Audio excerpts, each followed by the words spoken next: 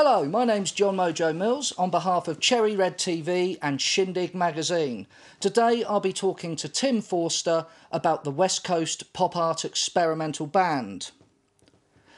Tim is a music historian and writer who has written for Mojo, Record Collector, Ptolemaic Terrascope and Shindig magazine. Firstly, I'll just talk a little bit about Shindig, the magazine that I am the editor-in-chief of. We are available in W.H. Smith's, Borders, we're available in America, we're available everywhere. www.shindig-magazine.com. You can find out all you need to know about us and more at the website. And now, on to the show. Rather than discuss Shindig at length, we'll be focusing on our very popular three-part story that ran over 3 issues between July to December 2008. The rather wonderful and unclassifiable The West Coast Pop Art Experimental Band. I cocked that one up. Right, well, we thought we would do the band in the magazine because we really enjoy them, and also they're one of these bands that have become something of a cult over the last 20 years. Reissues, the CD back catalogue, and also a number of young bands, which people think of as indie and alternative, reference the band in not only their work, but they will state them as a prime influence. So having this wonderful band, which we can see on this issue here, the very first part of the 3-part story, we thought this will get interest from both parties of youngsters and oldsters alike. So here we have the 3-part story in Shindig, which we will be discussing with Tim. So Tim, please explain how you discovered the band and just basically explain to us why they are so important. Well, I think you've hit the nail on the head already. If you want to ask the question, why are they so obscure? Because the name is impossible for people to remember, even after you've known about them for years. I was born in '68, obviously in Britain, so I can't say I ever experienced their music at first hand. I got into them through a compilation that came out on Edsal back in the 80s. Thought that myself. Exactly, and I was intrigued by the music, but also by the sleeve notes, which heroically tried their best to tell the story. But there was very little to tell. Was that Brian Hogg? It was Brian Hogg, indeed. He did the best of what he had. Anyway, years later, back in the mid-90s, I wrote a very small article for Mojo about the Smoke album, which was a spin-off involving Michael Lloyd. Mm-hmm. And one day I came home to find there was a message on my answer machine from Michael, because he had been contacted by Kim Fowley. Obviously, Kim's one of those people who always spots anything that's written or said about him. And I got talking to Michael, and in '96 went over to Los Angeles and interviewed him in his house on Sunset Boulevard. And he told me the story. At least he told me some of the story for the first time. And I then decided that I would try and write about it for Ptolemaic Terrascope. Which was a fanzine, wasn't it? It was a fanzine in the true sense of the word, yes, in the way that Shindig was in its early days. My ethos has always been that I want to write articles that I would like to read, but if no one has written the article first, then I have to do it. And because I was lucky enough through Michael to speak to the other living members of the band, as I thought they were at the time, notably the 2 Harris brothers, Sean and Danny, and also later on to the brother of Ron Morgan, I suddenly found out a lot more about the story, so I felt it had to be told. And Ptolemaic Terrascope, if people watching this aren't aware, was wonderful. I originally stem from Salisbury in Wiltshire, and Ptolemaic Terrascope, Phil lived in Melksham, and it was published essentially by the Bevis Frond, and it was very, very inky, wasn't it? Very small print, and I don't think your feature was illustrated in much way at all, was it? Well, it was, but not by anything that came from the band or photographs. It was basically illustrated by someone's little drawings. It was all very sort of amateurish, but in a very lovely endearing way. And some Dutch guy, actually, who contacted me, he ended up putting the article on the internet. Right. And that's really, I think, what ultimately has led to it being more widely read. And from that, obviously, the Mojo piece came.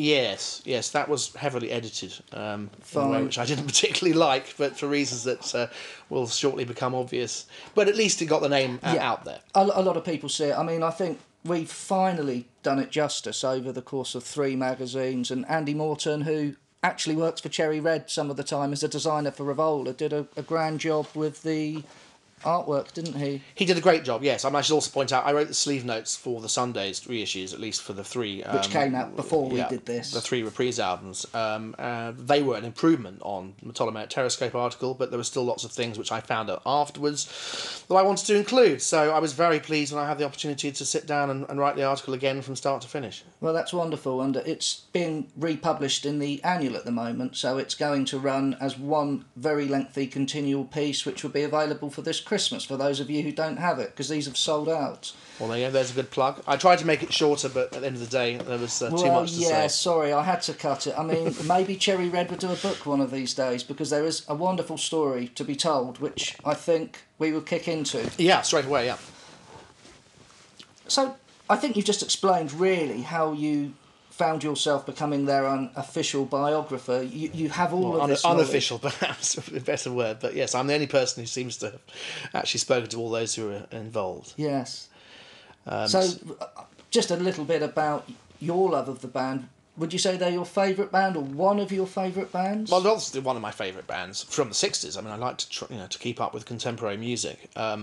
There is something magical about them. It's an overused word, but for a mainstream, an album on a mainstream label, as 3 of their albums certainly were, for a band that recorded 6 albums in all, and there were various spin-offs, they still remained remarkably unsuccessful within their own time, and still obviously not very widely known to this day. Although I suppose if you want to talk about cult bands, they are probably somewhere near the top of the pile. Yes, well, I think we were picked up, your piece from Shindig by Bob Stanley in The Guardian not so long ago, wasn't it? That's right, yes. Where you stated them to be the #1 cult band, and I think he agreed. So we've said it that far. Anyway, time is the essence, and this is a very long story, so sit back comfortably and get your lug holes open. So, Tim, why do you think nearly 40 years after Zero's success, they've gained this degree of acclaim, which we just mentioned, that the Guardian piece giving them? Is it like the case, say, with the Velvet Underground and Love, that they've been heard by more people in the 80s than they would have the first time around? Well, that's certainly true, but unlike the Velvets, who people like to say, I think quite rightly, are a major influence on other musicians, even if they weren't commercially successful in their own time, I'm not sure you can say that about West Coast pop art. I mean, they obviously have influenced lots of people, but I've yet to find someone in a major band who cites them as a great inspiration. So they definitely appeal to the individual, to the collector, to people who are enthusiasts about 60s music, whether they were actually around at the time or not. Across the albums, there are plenty of wonderful songs, a fair amount of duds as well, and they covered an enormous breadth of styles. Again, not uncommon, perhaps, bands of their time, but when they really hit the spot, they hit it perfectly. Yeah, I think in a remarkable manner that I will come to at the end of the interview, but like a lot of their contemporaries, which were very flowery, love and peace. Yes, they were, but they also sound like they're from the future. And you play the record now, say Smell of Incense, to young, unsuspecting ears, and they could possibly think this is a recent record. It's got an enduring quality, hasn't it? Yes, which I suppose is partly also because so many bands these days are heavily influenced by that sound. That's what I try and tell the kids. Okay, well, let's kick into the history, really. Sorry I'm reading from paper, everybody. I wrote this morning and I don't have the best of memory, so let me fire this one off. Something I've always found very interesting, almost as much as the music, are the members themselves. Could you just run through where they stemmed from, their backgrounds, and most importantly, the difference in ages between the band and their leader? We'll discuss the older guy, Bob Markley, in more detail later. But just to have a capsule of information pre-West Coast pop art experimental band to help the viewers get wind of this rather unusual entity. Over to you, Tim. Well, I suppose the story starts in '65 with their first album recorded in '66 and released the next year. So bearing that in mind, three of the key members, that's Michael Lloyd and the two Harris brothers, were all born in the mid to late '40s. So they were still in their late teens by the time they actually met up with the fourth member of the band, Bob Markley. He was born in the mid '30s. And so obviously was at least 10 years older than them, and a good deal older than people were supposed to be when they formed bands in the mid to late '60s. Later on, you get people like Ron Morgan, who became pivotal figures, and again, he was much younger than Markley. So Markley was always older than them, and frankly older than most of the people he was hanging around with, to which again we will return. But fundamentally, of the younger members of the band, they were from Los Angeles, although the Harris brothers had travelled around the world with their gifted parents. Their father was a classical composer called Roy Harris. Their mother, Johanna, was a wonderful classical pianist. Michael's origins somewhat humbler, it seems. Someone referred to him as coming from the wrong side of the tracks, but ultimately he was steeped in Los Angeles musical culture. Surf music. Was in a surf band called the New Dimensions with Jimmy Greenspoon. He was later in Three Dog Night. And he met the Harris brothers when they all went to the Hollywood Professional School in the early '60s, which it's not quite like the Kids from Fame, but it was certainly a school which was more liberal than most, perhaps. It was filled with the offspring of often wealthy parents, not necessarily all, but people who had a very diverse musical background. So that's where they were in '65 when they were invited to this extraordinary party at which the Yardbirds were going to play. Now that really is the catalyst that began the West Coast pop art experimental band story. The younger boys, Lloyd and the Harris brothers, they were big Yardbirds fans. They had their own band, The Laughing Wind, and Lloyd himself, with Kim Fowley, another important figure from the scene, had recorded all sorts of music and released quite a few records. They went to that party because Kim Fowley got them an invite. Kim Fowley had organised a party. And whose house was the party at? And the house was in Bob Markley's house was where the party took place. The Yardbirds couldn't play live because they hadn't got work permits, right. And so their manager, Georgia Gamelski, was looking around for somewhere for them to play. So they end up in this living room of this quite smart house up in Beverly Hills, playing before an invited audience who, by all accounts, included a lot of very important people in the Los Angeles music scene. And at some point during the party, this is agreed, Kim Fowley introduced Bob Markley to the younger, the teenagers, the Harris brothers and Lloyd, and something clicked at that point. They say that they were attracted by his obvious wealth and all these starlets and contacts that he had. Undoubtedly, he was attracted by the fact that they were young musicians already in a band, and he suddenly thought, well, I'll get a piece of that. And I suppose it must be said that at this period, really pre-hippie era, there was quite a divide, wasn't there, between the starlets and the successful people who would have been short-haired and suited, and then these swinging stars from London, the Yardbirds, with Keith Ralph's long hair, which, of course, all the teenagers wanted to adopt. And I suppose Bob Markley saw this as, this is the way forward. Yesterday's gone. Undoubtedly. But although at the beginning of this story, the way I used to tell it, it seemed as if Markley had suddenly had some sort of huge musical happening to his, where he suddenly thought, I must get aboard the pop music bandwagon. That's actually not true, because as it turned out, he had his own label. In fact, at least two labels that he'd been running since the early '60s. Small labels, obviously, putting out singles here and there. The FIFO label, it was called. Yes. So he was very active in the music scene long before he met up with Lloyd and the Harris brothers. But it has to be said that none of the music he had recorded before then, even though some of it was quite strange and interesting in its own way, was anything like the music he was about to start recording. The picture of him in the magazine, if I can just try and shuffle the way and get it on the camera, we see the sort of divide I mentioned. I think it was just the end of that era, wasn't it, at the time? If you can see here, Bob Markley has a quiff and a sort of Fabian look to him, which of course was very, very different than a couple of years down the line. I mean, things were changing very quickly, weren't they? They were, yes, absolutely. But there was nothing strange about people of Markler's age, someone who must have been then in his early 30s, suddenly growing their hair and getting hip. Yeah. And that's pretty much what I think he was already doing Yes. before he decided to link up with the others. Okay. Another character, you briefly mentioned the huckster supremo, Kim Fowley, who I've had the pleasure of talking to on the phone for 4 hours one night. I mean, It's a man impossible to talk to him for less than 4 hours. I can a man testify full to of that. stories. Just, you know, I think he's important for this group as he is for many. Just briefly, if you can, in a couple of minutes, just what was magical about Fowley? Well, I mean, Kim's story has been told by many people, mostly, of course, by himself. He's one of the few people about whom you can say that his own hype is pretty much justified, because he had his fingers in almost every pie.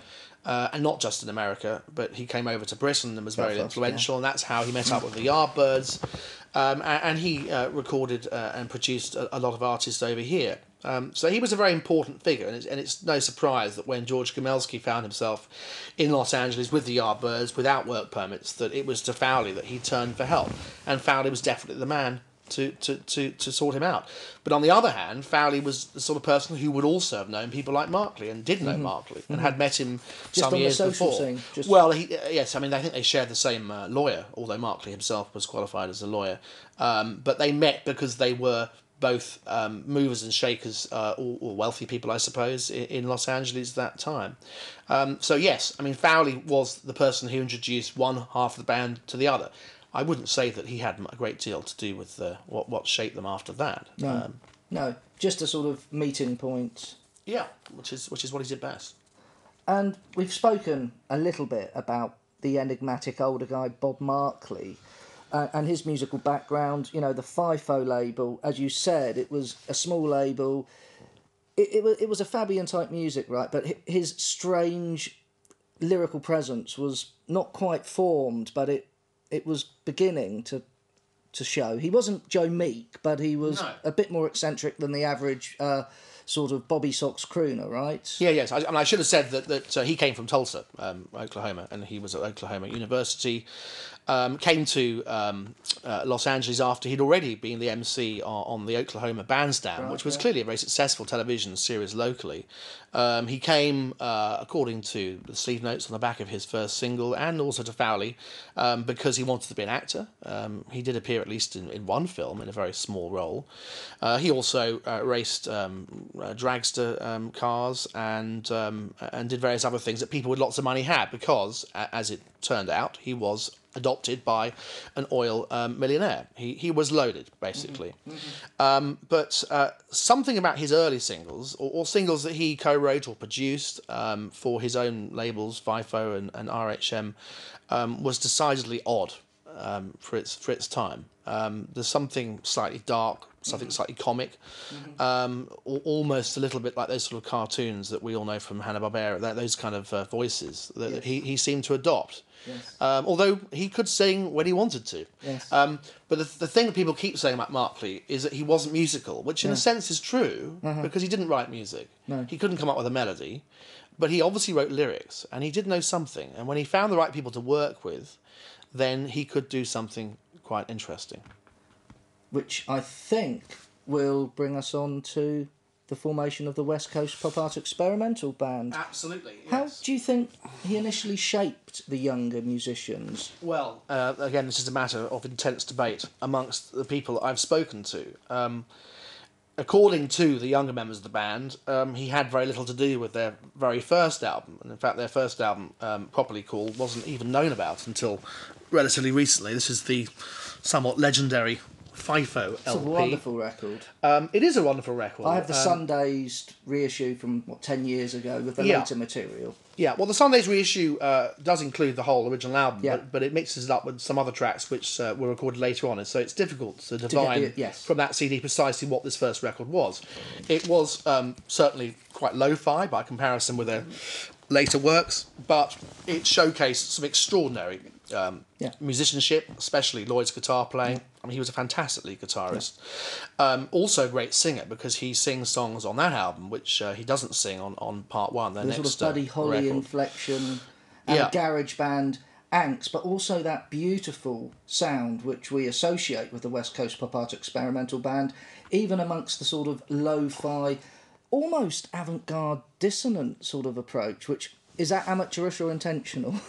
I don't know. Well, I don't think I'd call it amateurish. I mean, they were young and they were experimenting. 17, 18, they were clearly feeding off all of these sounds, like the Yardbirds and the Kinks, and they were sometimes covering songs, sometimes recording their own songs, but mixing things which were obviously steals from better known records. But amongst this record, you do get some absolutely beautiful original songs. Now, Markley almost certainly had very little to do with the sound of this record. So he just instigated the band rather than have his power. Exactly. At this time. And originally, I mistakenly said that he sang on "Don't Break My Balloon," which is certainly one of the less interesting songs. That wasn't him, as it happens. Right. It was someone called Dennis Lambert, who was also involved in the band. And this is a very odd LP, because it was basically a sort of private press. I mean, FIFO was a label, but it's the only album that was ever released on this label. FIFO record. It was, yes, and a few copies came with this rather crude sort of paste-on sleeve. The reason this one looks so strange is because it was passed around amongst various, well, groupies is not quite the right word, but just to say female admirers of the band, and they basically scribbled all sorts of graffiti on it, some of which is quite flattering. Apparently bitchin' is the highest accolade that a teenage girl in Los Angeles could pay a male musician. Elsewhere it's slightly less than complimentary. It also lists all sorts of supposed lineups of the band, because bear in mind this is obviously a record that was passed around over the course of perhaps a year or two, one of which actually claims that Jeff Beck was a member. Whether that's actually true or not is hard to say. Clearly, obviously he was in Los Angeles at the time, and he was in the same room where the band were created. I think it stands up. If anyone's new to the West Coast Pop Art Experimental Band, it's the last record to come to, I would say. But if you've digested their catalogue, I think you can get quite a lot from it, can't you? Yes, I mean, it was the first, ironically, it was the first one to be properly reissued by Sundays. So I think people rushed to it, looking for some sort of holy grail. Yes. Now, depending on what you like about Six's music, if you're a garage fan, then you're going to love it. Yeah. But if you came to it expecting the sort of things they were going to achieve later on, then you're probably going to be slightly disappointed. Yes. I think it's a interesting record. It is, and as I also said, if they never released another album, this would be classic. Yeah, a classic of its type. It's a good garage band album, isn't it? It is, and because it's incredibly rare, no doubt that would enhance its reputation. But anyway, luckily for us, they went on to produce several more records. So, what's in a name? The West Coast Pop Art Experimental Band. Well, yes, apart from it being a mouthful, it has to be one of the most literal band names of all time. I mean, obviously, those of us who deal in obscure Sixes music know there were lots of other ridiculous band names, some quite funny, some less so. I won't run through those now, but it is, I think, almost uniquely, actually, a very accurate description of the band. I mean, bearing in mind that, that great groups would give themselves names like the Beatles or Traffic or whatever, which don't really suggest anything about the sound. Here you have a name which tells you they are from the West Coast, check. Pop, certainly they are to a certain point, although it's probably pop art, which is supposed to be that part of the name. That portrayed a Warhol influence, which is certainly clear from some of their later records. Experimental, undoubtedly they were. Yes. Everyone seems to blame Markley for coming up with a name. But it sounds less strange today than it probably did then, because experimental is, I think, if you go to iTunes or a record shop, we have it as a genre now. Magazines like The Wire dedicate themselves to it. Then it wasn't a genre, was it? No. This was a name that seemed to announce that this was a group that were trying something different. I mean, obviously, as we'll come to in a moment, Frank Zappa and the Mothers of Invention were already pioneers in the same field, but there were some interconnections which we'll discuss. And the Velvet Underground, the early period when they came to the Sunset Strip. Did this play a role at this time, or was that slightly later? Well, no. Well, perhaps not by the time of the FIFO album, but certainly in that year, the FIFO album was released in '66. The Velvets came to Sunset Strip with Warhol's Exploding Plastic Inevitable. Absolutely. Warhol was very much in vogue. There were some quite hip galleries that were showing some of his works, like Silver Pillows. And it's unquestionable that Markley, especially, was very taken with Warhol. Whether he liked him because of his art or because of the fact that he was famous is hard to say. Perhaps it was a mixture of both. How did they then end up on the high-profile Reprise records after these humble beginnings? And perhaps before they ended on Reprise, what was their... The build-up to the signing, were they playing with big bands around LA? Were they having a strong following or not particularly? Well, they were playing with lots of big bands. They were on a circuit from '66 onwards, playing alongside bands like the Seeds. Interestingly, the Seeds are name-checked on the cover of this album, in a graffiti at least. They were playing alongside the Mothers of Invention, the Count Five. Almost any of those sort of bands that you care to mention, they were all playing at the same time. So they were very much on the scene. Yeah. Markley, of course, had his own way of getting to know people. He was an extremely good tennis player, having won awards at university, and played tennis with Jack Warner, which was a very useful contact to have, since Jack Warner actually owned Warner Brothers. So one can see that there was an element of Markley invading himself with people like Jack Warner, and perhaps dropping the fact that he actually had a band and maybe they should sign them. The fact that they already had an album that was actually out on the streets, albeit in limited quantities, but he could at least hand it over and say, here we are. And ultimately, perhaps a bit of Kim Fowler's influence, who knows? But generally speaking, Reprise at that time, or Reprise as Americans like to call the label, were certainly in the market for some interesting music. Electric Prunes. Electric Prunes, whose debut album was released almost concurrently with the first West Coast pop art album on that label. And later on bands like the Fugs. Yeah. Not very Frank Sinatra. No. It's extraordinary now to realise that Frank Sinatra was still effectively in charge of the label, although one suspects he didn't have much to do with the day-to-day running of it. No. But Markley, especially because he ran in these rather wealthy society circles, he frequented clubs that were frequented by actors and important people.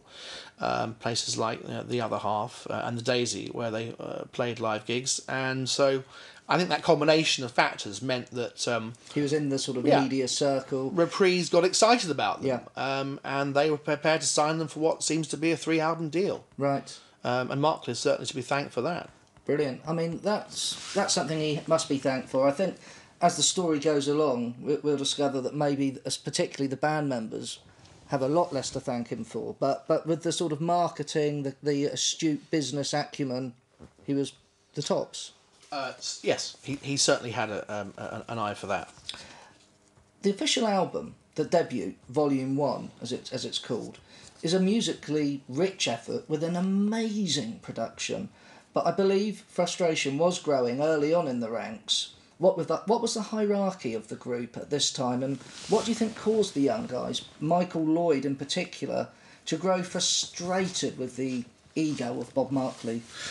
Yes, well, it's actually part one, confusingly. Volume 1 was the FIFO album. Part one is the debut on the Reprise label. Again, it depends who you talk to. Undoubtedly, Michael Lloyd was still a very important member of the band. He plays on a lot of the tracks in this album. He co-writes some of them, although his credits are very few. And the way I see it, he and Markley were probably effectively in conflict right from the start, because they were both very ambitious people. I don't want to denigrate the involvement of the Harris brothers at all, but I get the feeling they took more of a back seat when it came to decision making, even though obviously they made significant musical contributions. Now you reach a point in the recording of this album, which it seems it was recorded sometime in late 1966, even though it wasn't released until February of the following year, where Michael Lloyd simply had enough. There was an argument, a fight, it depends on who you talk to, and he left, having already contributed some of the lead guitar and some of the backing vocals, although none of the lead vocals to this record. And in his place came a person who's been overlooked, certainly was overlooked for many years, called Ron Morgan, who was from Colorado. Mm-hmm. He came into the group at that point, and that's when photographs start to appear in the local press with him as part of the lineup. And he was equally as significant as a member of the band as any of the others. Right, yeah. Both in writing classic songs like Smell of Incense and As the World Rises and Falls, and also as a fantastic lead guitar player. Absolutely. But back to the first album. Yeah. You state that this album, part 1, flits somewhere between the old school and the future. Yet, even on the straighter cover songs, If You Want This Love and Shifting Sands, the group somehow seem to subvert them into ghostly, ethereal pop with a dreamy feel, the exact approach that would become synonymous with so many 80s indie bands. How do you think the West Coast pop art experimental band viewed themselves with what they were trying to do? Well, it's worth pointing out that of the 11 tracks on this album, only 5 were actually written by the band. Indeed. So that's more covers than originals.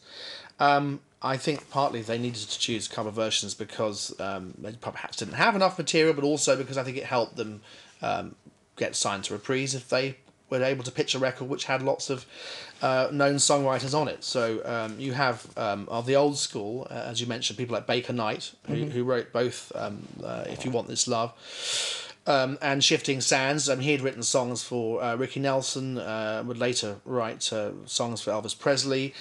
He also wrote Frank Sinatra. So he was someone that Mark Lee clearly knew because they had co-written stuff together on the FIFO label.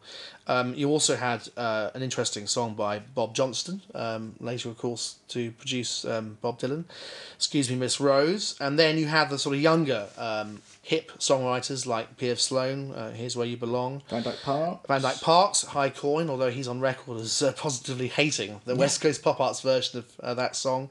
And lastly, of course, you had the obvious influence of Frank Zappa with Help, I'm a Rock. Absolutely. A definitive version, really. Not so different, but probably even more strange than Zappa's.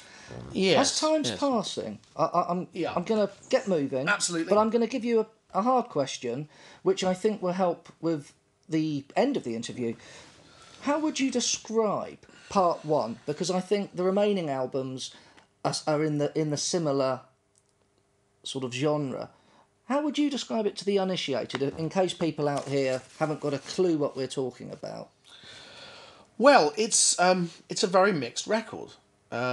Inconsistent in terms of styles, although I think it's consistently accomplished. Once you know the story, perhaps it's easier to understand, but I've always portrayed it as teenage dreams diverted, because you've got basically a young, energetic band who are suddenly unleashed in a major studio on their first major recording, and they really want to have the best go that they can. At the same time, you've got this guy Mark Lee, who's much older, who's writing these lyrics that few of them seem to understand, who's taking them in a direction that they don't seem to want to go in. So you've got this conflict, and we all know that that bands who have a conflict can often record great records, like the Byrds, for example, on Notorious Byrd Brothers. Yes. Of course, I imagine there are far more records recorded by bands in conflict which are absolutely rubbish. Yes. But when it works, when the tension seems to work the right way, then it does work. The Byrds are there, aren't they? I mean, we've got that sort of monastic vocal harmonies, very boyish and actually not monastic, more choir boy, this youthful sound, but quite low in the mix. That's why I mention indie music. It sounds very forward-thinking. It doesn't sound like the Byrds or the Velvet Underground or Zappa, but there's sort of elements, but it's not like that, is it? Yeah. Well, you've got you've almost got 2 or 3 records in one here. You've got some fantastic sort of sunshine pop songs like Transparent Day and P.F. Sloan's Here's Where You Belong. You've got some pretty raucous rock like Excuse Me Miss Rose, country, if that's the right word. Early country rock, really, isn't it? In a way. And then you've got these 3 songs that really stand out. 1906, which is a Mark Lee Morgan composition. which is completely bonkers, really. I mean, it's ostensibly about a dog's premonition of an earthquake, but it's frightening. It's an early psychedelic nightmare. It is. It also, as I found out more recently, steals a lot of lyrics or words from J.R. Tolkien. Clearly, Markley was reading at least the first few chapters of The Hobbit. Lots of people were, but this is quite early, isn't it? It's pretty hippie. He was obviously digesting it before many others. Yeah, exactly, and there are even more diverse influences than that on Layla, and obviously Helping My Rock, which is the Zappa cover. But those songs sort of do sit slightly uneasily with the rest of it. But to me, that makes it very interesting, especially as they're all mixed in, as if anyone should expect just to leap from one extreme to the other, and why not? There's a sort of cohesive whole to the whole thing, even though it jars. You can tell it's one band. Exactly, and it also has a stunning cover, which was clearly designed to look like their light show. And on the back of the cover, you've got photographs taken from them playing a gig at the other place. Anyway, part 1. And the second album, we do go back to being called Volume 2, don't we? We are now on Volume 2, hence my confusion earlier. Yes. Now, this was released not that much later, was it? October 1967. And it's an even stranger record, isn't it? It still sounds unlike anything else to this day to me. The production, tight, crisp, compressed. The vocals veering from the choir boy, which we spoke about, to Markley's barked raps that I believe he did through a megaphone, and they're quite petrifying. Yeah, well, here you've also got the fact that there's a real engineer on board. This is Joe Sidor. The first album was ostensibly produced by Jimmy Bowen, who was Frank Sinatra's producer, although he doesn't seem to have actually done much in a hands-on way. Yeah. But along comes Joe Sidor, who had also engineered things like The Count 5, Psychotic Reaction, and The Seas Pushing Too Hard. He's someone I only tracked down quite recently. So he comes in to engineer this band, who ostensibly are still produced by Jimmy Bowen, and this time with Bob Markley. And he's a very seasoned guy, and he's very shocked by what he discovers. Basically, Markley will come into the studio at the allotted time. The others will show up often hours late. Markley will start writing lyrics on the sound desk there in the studio, and then when the band come in, he will basically kind of tell them what he wants them to do. Right. He was horrified because it was clear to him that, as he put it, Markley had no chops. Right. He wasn't a musician. He didn't really know what he was doing, but somehow, despite that, he actually did get things done. And one of the inspired things that he did was to come into the studio one day with a megaphone or bullhorn, and decide that he was going to start shouting the lyrics to in the arena through that. Joe Sidor did what he was told, and I think it works. And don't you think Marky Smith took a major leaf out of that, and a lot of these later pioneers of the sort of abstract? It's clear. It's quite possible. Yeah, it's also a much more political album. It, as it says on the back cover, it hasn't been censored. Everything they wanted to say is in the record. It's not clear if anyone was actually trying to stop them anyway. But you have these songs like "Suppose I Give a War and No One Comes," which was later used as a title for a film. It's a very funny song. I think it's not a humorous song, but it's there is something slightly edgy about it, and the presentation is just extraordinary. I mean, indeed, the production, the way everything shifts around, and the moods. It's cinematic music before many people were doing that. The atmosphere it creates. Yes, and I think this is also a result of the fact that they were playing live a lot more, and they also had different people coming into the band. If you saw the West Coast Pop Art Experimental Band playing live at that time, you could be sure perhaps of one thing, that's as Markley would be there somewhere. Shaking a tambourine. Exactly, but and singing, but Lloyd had gone. The Harris brothers didn't always seem to turn up. And you have people like Bob Yazel, who came in, who was a friend of Ron Morgan's, to play with him. So it was a sort of shifting band anyway, from the group that had recorded the first record. I think I can safely say that from this album, it was released as a single as well, I believe, Smell of Incense may just be the greatest psychedelic 45 of the era. Would you agree?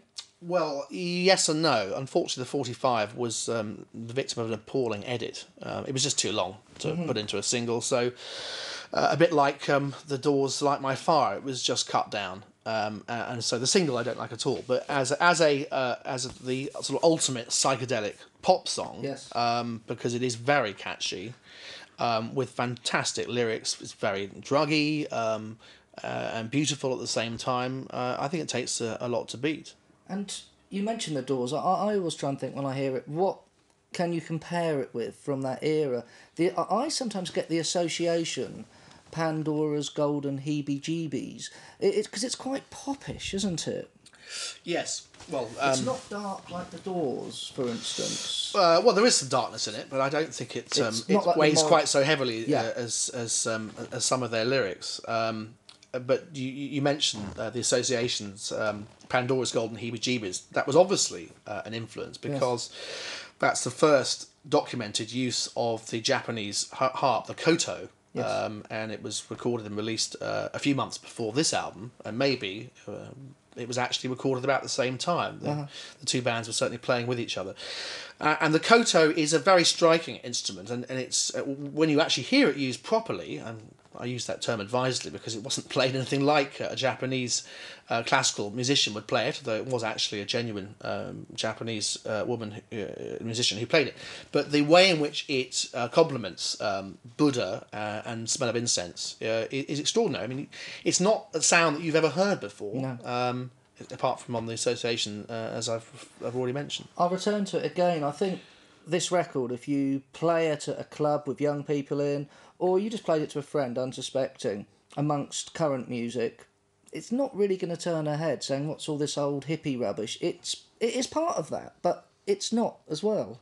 Yeah, and Buddha, I think in particular, sounds very modern. Somebody said that it sounds a bit like the B-52s. Maybe it was an influence on them. I don't know, but it's very sort of catchy, edgy music. Well, I just want to touch on something quickly. It's a bit darker. I don't know if people have read the feature here or if they've read the Sundays liners or anything on forums on the internet, but if you listen to the records, Mark Lee often used the imagery and themes of childhood innocence. In this fearful era in which we live today, his lyrics maybe are a little bit easy to misconstrue.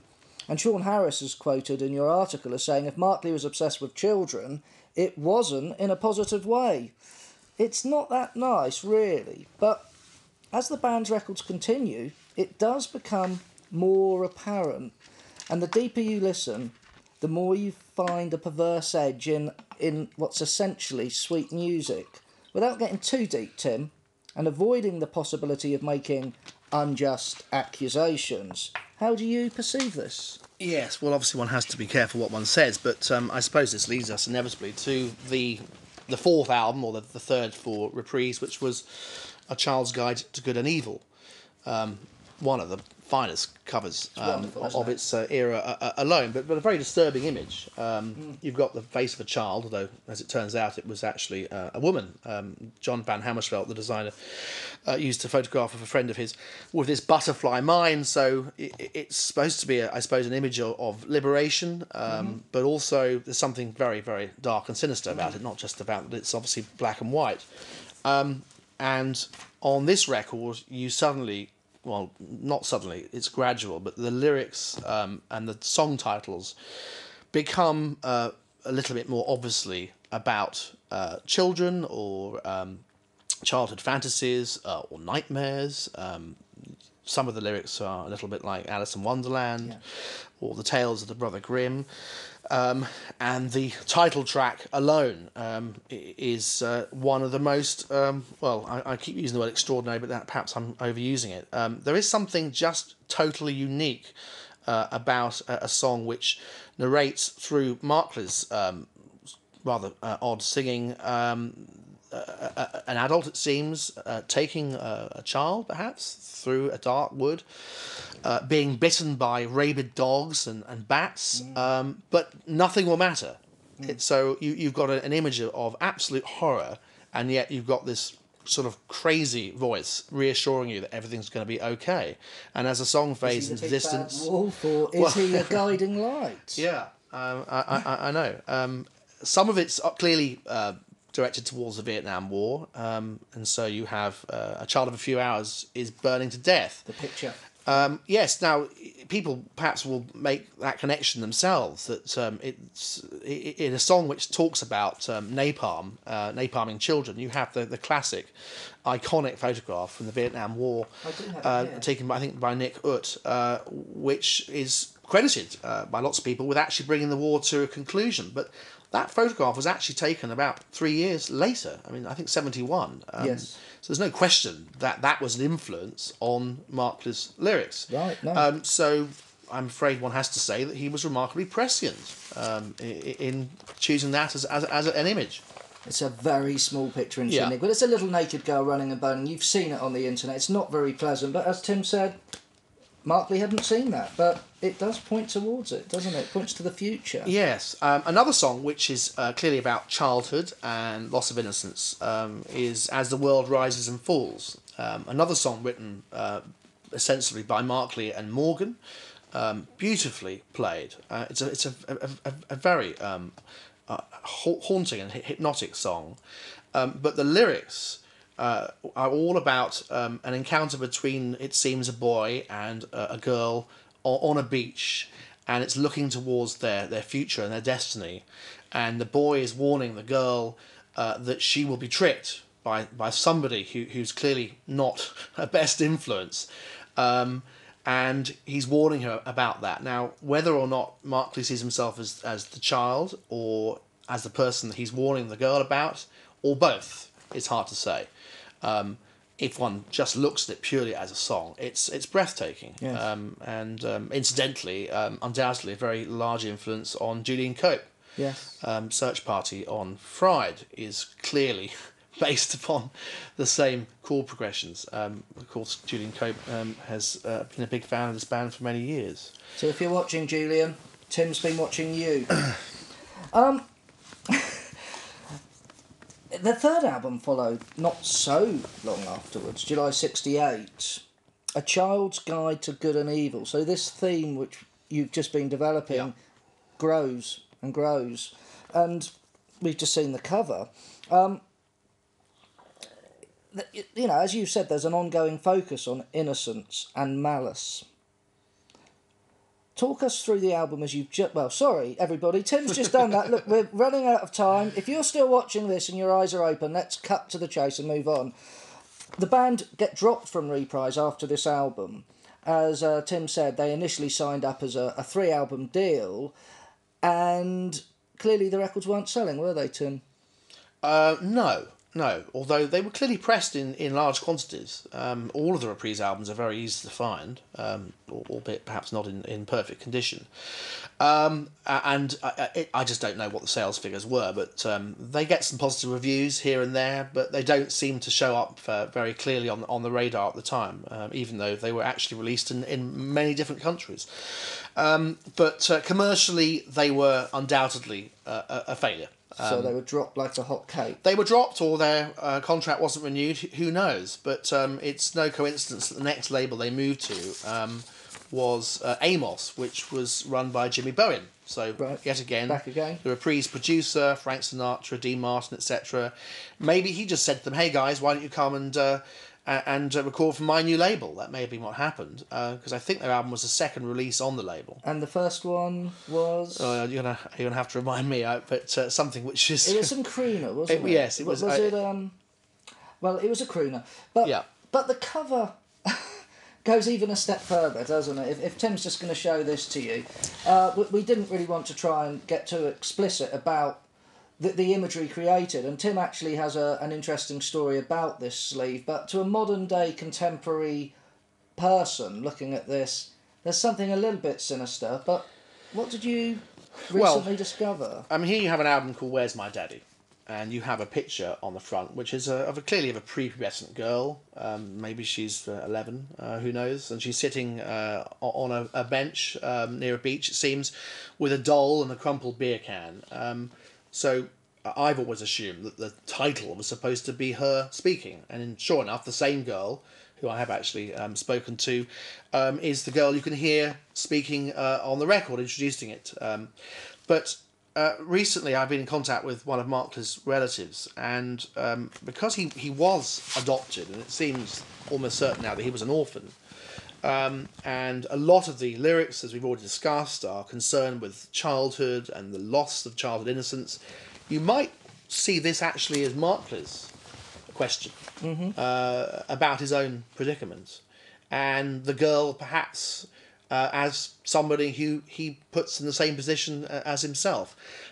You might say that. Yes. On the other hand, because undoubtedly Markley did have an obsession for young girls. There's no other way of looking at it. You might see it as being the other, or perhaps both. It is, however, a very disturbing cover and a very disturbing record. Yeah, it's not their best, but not their best. I like it. My Dog Back Home, Lloyd's returned, hasn't he? Yes, he Beautiful has. Song. Yeah. This is the thing. Lloyd leaves the band halfway through part 1. He's nowhere near volume 2 or A Child's Guide, and then suddenly he turns up again on this album. Now, he's not pictured on the back, but he is credited with some of the songs, and you can clearly hear his influence, his arrangements. And it's a much cleaner LP in many ways. I'm not sure it's better for that. It's not very echoey. It's all rather stripped down and bare. I suspect it was recorded in a hurry. On a budget. With very little rehearsal. It's certainly as disturbing lyrically as the other records, but I don't know, for my money, not in such an interesting way. No, I think disturbing and maybe disturbed come into play here, because Sean Harris, you quoted as saying Markley was getting into a dark place. Yes. Again, this is a story which is too long to tell here, but he plainly hadn't achieved the fame and respect, perhaps, which he thought was his due. If he got into this whole music game because he wanted to be successful, and who knows whether it was fame or adulation he craved. It can't have been money, because he clearly wasn't hard up at this time. It's impossible to say, but somehow he started to lose his way. He moved down to the beach. According to Fowley, he started dressing rather scruffily, and he looks weightier as well, doesn't he? Yeah. And he was walking around the beach with these dogs, picking up girls. Again, that's documented. I've spoken to some of them myself, although they don't seem to have any regrets now about what happened. He became a sort of beatnik character. Maybe he decided to reinvent himself, but musically, it wasn't as interesting. No, but not bad. Worth inspecting. I think there's something in all of the albums.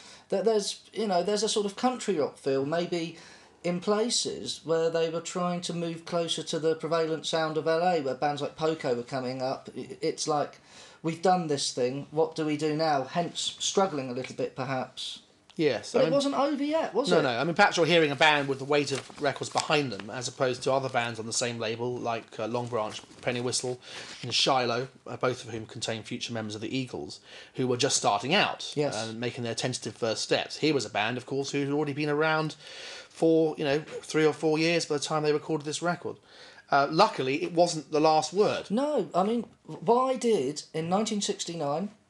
It was 1969, wasn't it? A Group by Bob Markley. It seems like 1970. 1970? Yeah. So, shortly after the fourth album, the band are over, or so we presume. Yeah. Bob Markley's solo album, A Group, basically consists of the West Coast pop art experimental band. Yeah, to my mind, it's actually a return to form. It's been obviously a source of much confusion over the years, because it is credited as a Bob Markley solo record. And yet on the back of it, I don't have one to hand here, you get pictures of Lloyd and the Harris brothers as well as Markley. I should point out that Ron Morgan, who was such a mainstay of the Reprise records, had by now effectively left the picture. So you've got reassembled the a little bit older but the younger band members together with Markley, and I think they recapture some of the magic which they first had on their FIFO debut, and especially on part 1. And a lot of that is down to Lloyd, because his arrangements, especially his orchestral arrangements, are exquisite. A lot of it's down to Danny Harris, despite the fact that he had actually had a mental collapse, and a lot of that forms the subject matter of the lyrics. He comes back and writes lots of the songs. Markley is clearly still contributing lyrics, And although it's quite an uneven record, when it hits a spot, it is... it's absolutely beautiful. It is, absolutely. It's I think it's maybe the one I play the most, actually. Yes. I get a lot from it. Little Ruby Rain, perhaps, would be my highlight. Gorgeous. But, yeah, mental health problems in the band were there from the start, weren't they? And I just wonder what you think from all of your research. Markley as well at this time.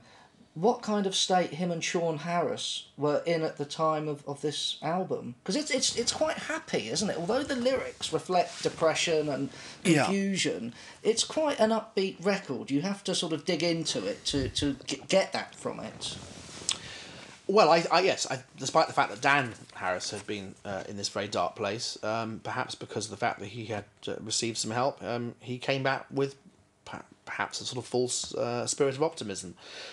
Lloyd was, by that stage, about to embark on a hugely successful career as a producer and a songwriter, and he was really firing on all cylinders. I mean, it's strange, I suppose, that he came back to be so closely involved, but after all, these were his friends. Yes. Even Markley he refers to in that way. He's not someone he bears any ill will towards. And they all seemed to try together to make the best record possible, and they largely succeeded. I agree. And I suspect Lloyd was testing the waters for a more commercial sound, which would, of course, do him great wonders. He worked with the Osmonds.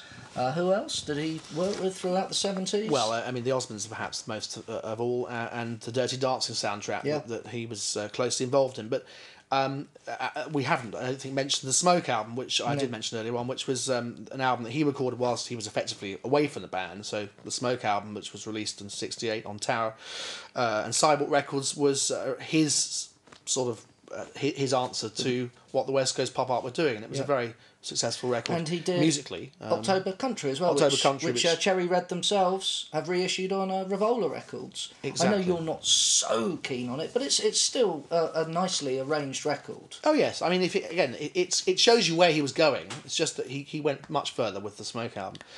And sorry, I referred to Sean Harris when I was talking about the mental health issues. It was Dan Harris. Sean Harris later did a solo album in the early 70s, again reissued on Revola, which, although essentially singer-songwriter, it still bears elements of what the West Coast Pop Art Experimenter band were doing a couple of years ago, doesn't it? I mean, we haven't had time to talk about all of the band's different contributions, but I mean, Sean Harris was a phenomenal bass player, as anyone who listens to some of the songs like Smell of Incense and Supposing Ever War will hear.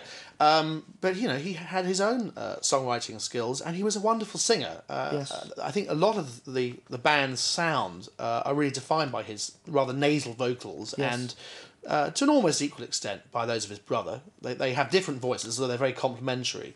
And this really comes down to why the band are so successful, at least to my ears, because you have one part of the band who wants to write pop music, who are very good at singing pop music, very good at playing it.